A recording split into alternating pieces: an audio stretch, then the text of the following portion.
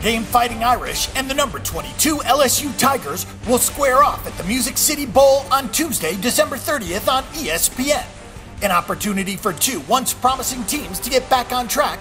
LSU and Notre Dame both suffered some tough losses in recent weeks. In its last game, LSU defeated Texas A&M 23-17.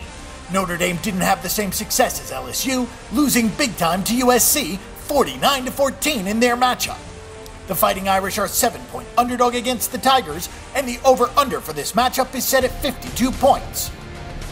Sitting at 8-4 straight up and 8-3-1 against the spread, the Tigers are also 3-2 straight up and 3-1-1 against the spread in their last 5 games.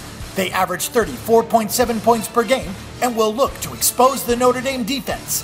The Fighting Irish are 107th ranked road scoring defense in Division I, giving up 37.8 points per road game.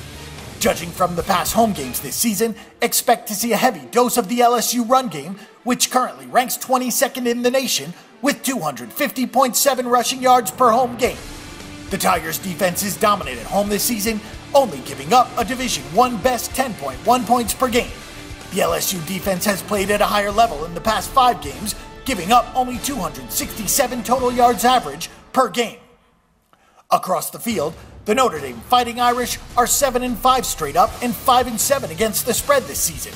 In their past 5 games, the Fighting Irish have a 1-4 straight up record, but are below par ATS with no covers. Over the last 5 games, they managed an impressive 305.8 yards through the air. On defense, it might be tough for the Tigers to keep up with Notre Dame in a few areas. Over their last 5 games, Notre Dame's opponents have only averaged 235.6 yards through the air. At the Bang the Book Betting Center, we predict that the LSU Tigers will win this game, both straight up and against the spread, and that the game will go under the game total. Don't forget that the Bang the Book Betting Center is your best resource for information before you make your weekly assault on the sportsbooks.